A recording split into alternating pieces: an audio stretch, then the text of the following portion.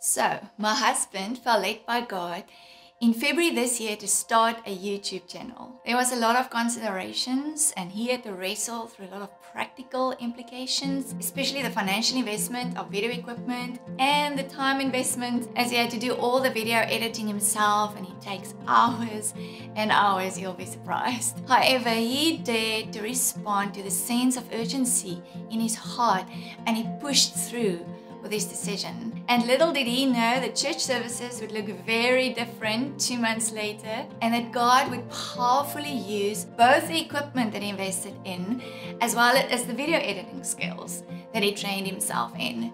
Because now he can continue to equip the saints for the work of the ministry and provide a weekly word in season for our congregation and even the wider body of Christ. It is really beautiful. So I want to ask you, have you ever evaluated your emotions and thoughts when it comes to responding in obedience to God? My husband responds much quicker than I do. I usually think through all the detail and the implications, and I count the cost. And it takes a while for me to commit. But when I'm in, I'm in. So there have been so many times in my life when being obedient to God and His voice was a scary place. A place out of my comfort zone, a place of tears and fears and many discussions with God, and a place where I had to put my trust in the Lord because I felt completely out of control. So I want to ask you another question. What is God calling you to do in and after this season of lockdown? Maybe He's calling you to reprioritize things in your life. Maybe He is calling you to forgive from the heart daily, or to ask forgiveness daily.Maybe He's calling you to give generously, or to trust in Him, to stop procrastinating, to finish something that you started, or to start a thing that you've been putting off for so long. Or maybe He simply wants you to respond when He speaks, to respond in childlike trust. So today, I want to speak to you about dare to respond. Do we have the courage to respond when God speaks?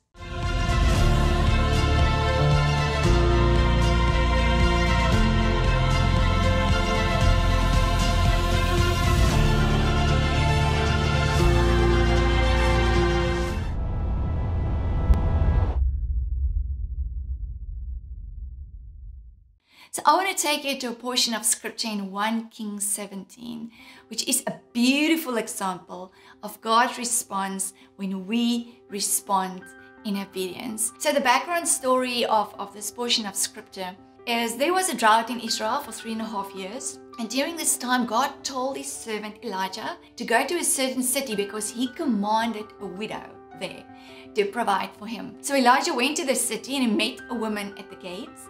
And after he asked her for a morsel of bread, she answered him as follows. So we pick up the story in 1 Kings 17 verse 12. So she said, this is the widow, "As the Lord your God lives, I do not have bread, only a handful of flour in a bin and a little oil in a jar. And see, I'm gathering a couple of sticks that I might go in and prepare it for myself and my son, that we may eat it and die." Maybe this is how many people feel currently in the nation and all over the world. But Elijah said to her, "Do not fear." And I want you to note these 3 words, do not fear. "Go and do as you have said, but make me a small cake from it first and bring it to me. And afterward, make some for yourself and your son.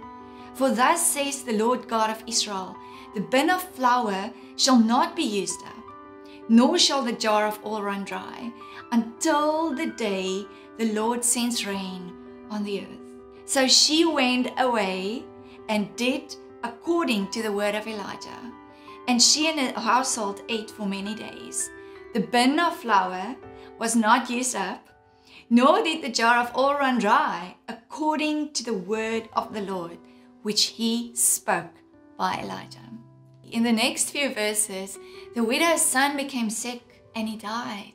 But Elijah cried out to the Lord and He raised him from the dead. What a glorious outcome from one moment of overcoming fear and responding to the word of the Lord. Elijah had to tell her, do not fear. And her fear was, what if I do not have enough for myself? But God's response to obedience was his supernatural provision during a season of drought and the resurrection of her son. So what if she did not respond? What if she did not overcome her fear? What if she did not respond in obedience? What if she held on to what she had in fear of not having enough and missed out on two beautiful miracles from God's hands? We can only respond in obedience to God when we dare to overcome fear. We can only respond in obedience to God when we dare to overcome fear. So I want to share with you a few times in my life when I had to overcome fear in order to respond in obedience to God's voice. And I discovered that every time I respond in obedience, God responds to me as well. So in 2002, I dared to respond to God. And I gave away 15,000 Rand that I saved for 3 years for a laser eye operation. Cried for many days, wrestling through this commitment as I was not only going to give a lot of money, I was giving away my dream. And I feared that I would never be able to do this operation.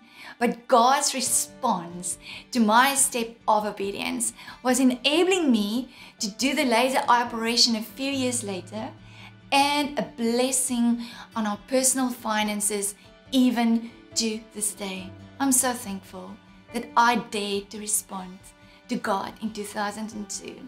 In 2008, I dared to respond to God and I followed my husband to East London when I was 8 months pregnant, a town or a city in South Africa I've never known before, I've never visited before, and I was scared to resign my job, to leave my support structure behind and to move to a new city. But God's response to my step of obedience was a beautiful community of friends in East London. We love East London. God has given us so much, and the opportunity to join André in full-time ministry at the end of 2009, a dream for us that came true. In 2016, I dared to respond and I prayed for someone with years of back pain while struggling with back pain myself. And I was so scared that nothing was going to happen. I wanted to ask other people to join me, but in the end, I had to do this on my own because nobody else was available. And God's response to my step of obedience, a number of messages over the last 5 years from this woman to tell me that her back is still healed, that she's still without pain, and that she loves her visits to her grandchildren now because she can pick them up with no pain. Previously, it was so difficult, those visits, and now I get these messages from her, which is such a joy.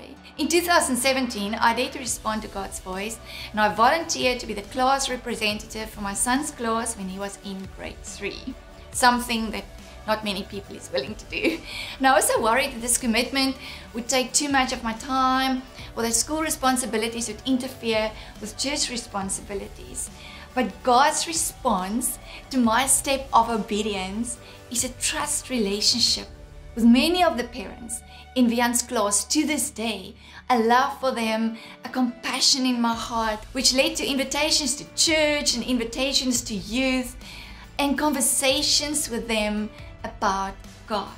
I'm so thankful that by God's grace I could respond. In 2018, I dared to respond to God and I printed 1,500 copies of my first book, Free to Be. I was so scared that I would not get the money back or that it would take a very long time to sell. I didn't know who was going to read the book. But God's response, again, to my step of obedience was a continuous flow of testimonies from women on how this book has impacted their lives, and even printing another 1,500 books 9 months later. God is faithful when we dare to respond. In 2019, I dared to respond to something on our 21-day generosity challenge during our church's Love the City month. I dared to respond to this: bless the most challenging person in your life And I was planning to skip that one on the list, even though I compiled the list myself, because I was afraid to feel vulnerable. I was afraid to what kind of emotions it would stir in my heart. But God's response to my step of obedience was freedom and removing a weight from my shoulders. There's so much that happens when we dare to respond to God. This past Sunday, I dared to respond when God said to me, I felt He stirred in my heart that I must preach a message on obedience. And I only had 3.5 days to prepare before the recording, something that would normally stress me out completely. But God's response was supernatural grace. We can only respond in obedience to God when we dare to overcome fear. We need to overcome fear. We need to face our fears in order to be obedient to God. So how do we overcome our fear? How do we respond in obedience to God? We need to focus on His unfailing commitment, His faithfulness, and His love to us, because His perfect love casts out all fear. We also need to remind ourselves of all God's previous responses that came from our step of obedience, the way that He responded. We need to remind ourselves of that. And we also just need to put our courageous hat on and just do it. We need to put our destinies in God's hands. Psalm 16 verse 5 and 6. It's beautiful. It says, Lord, I leave my destiny and its timing in your hands. Your pleasant path leads me to pleasant places, and I'm overwhelmed by the privileges that come with following you. There's privileges that comes when we follow God, when we are obedient to His voice.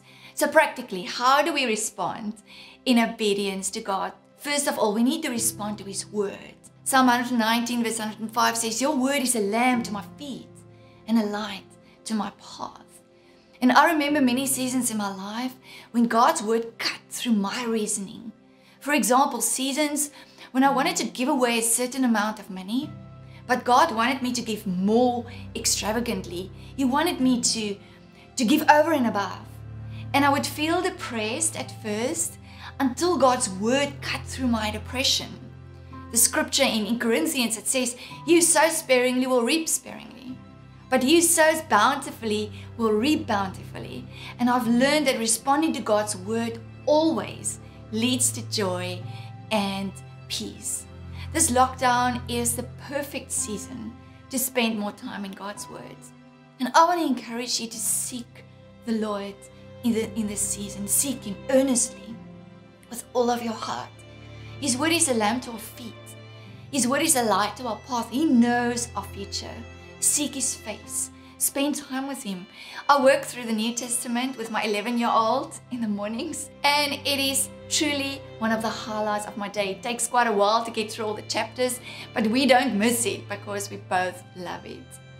We also need to respond to God's voice. So in 1 Kings 19, there's this beautiful scripture. It says, and behold, the Lord passed by, and a great and strong wind tore into the mountains and broke the rocks in pieces before the Lord, but the Lord was not in the wind. And after the wind, an earthquake, but the Lord was not in the earthquake. And after the earthquake, a fire, but the Lord was not in the fire. And listen to this one. And after the fire, a still small voice. So do you know the still small voice of God? It's like a thought in our heads. But the more important question is, can you discern between your own thoughts and His voice? Because it sounds just like your own thought. And the only way to discern is to act upon it when you feel it is God. The more you dare to respond in obedience to the still small voice of God, the easier it becomes to recognize Him speaking. I heard the still small voice of God when I felt that He wanted me to volunteer for class rep in 2017. And I'm so thankful that I responded, because the relationships I now with the parents would not have happened any other way. We also need to respond to God's peace. Colossians 3:15 says, let the peace of Christ, the inner calm of one who walks daily with Him. Be the controlling factor in your hearts. Deciding and settling questions that arise is such a beautiful scripture. But obedience is sometimes just a sense, a feeling, a drawing to something, supported with an underlying peace from God.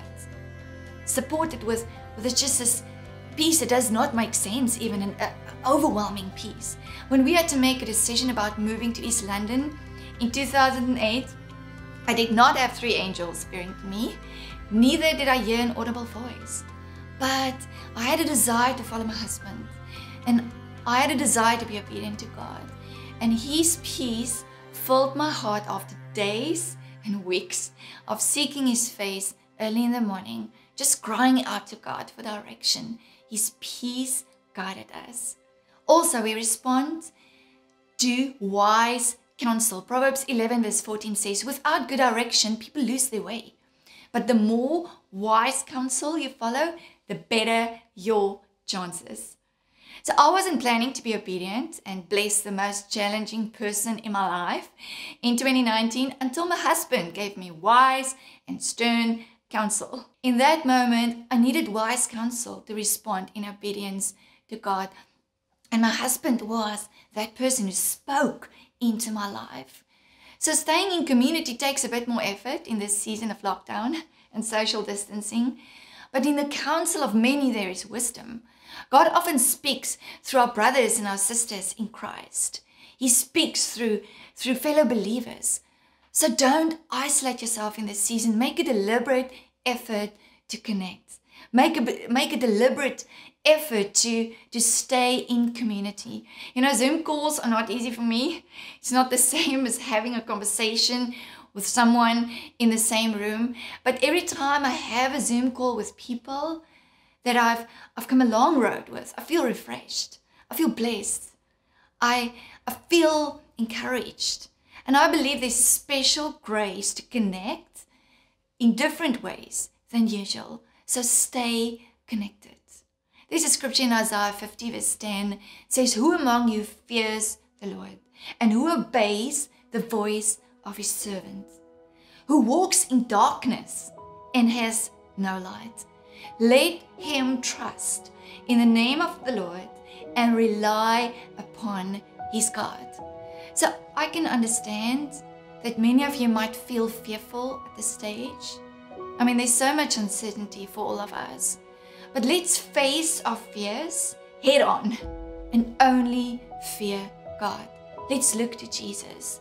If you don't know what is going to happen with your salary or your job or your business or your future, you might feel like walking in darkness with no light, exactly as the scripture is saying.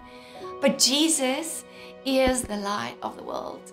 Let's put our trust in the name of the Lord. Let's rely upon our God who is faithful, who is good, who is for us, not against us. Do not be afraid to respond to His voice. He is good. He's faithful. He loves you. He's committed to you and your family. I would love to end with this quote from C.S. Lewis. Something really beautiful. You can't go back and change the beginning, but you can start where you are and change the ending. You can start walking in obedience from today. So have you been obedient to the last instruction that you have received from the Lord? If not, I want to ask you to be bold, to dare to respond to God's call. To be bold and to put your courageous hat on and just do it. There's a beautiful response from God when we dare to respond to His voice and to His word and to His peace and to wise counsel. What is that thing that you've put on the shelf, that thing that nobody even knows about, but you know it has not yet been done, or you've started but you haven't finished? Maybe it's just reconciliation with a brother or a sister. Maybe it's a letter that you need to write, a letter of forgiveness.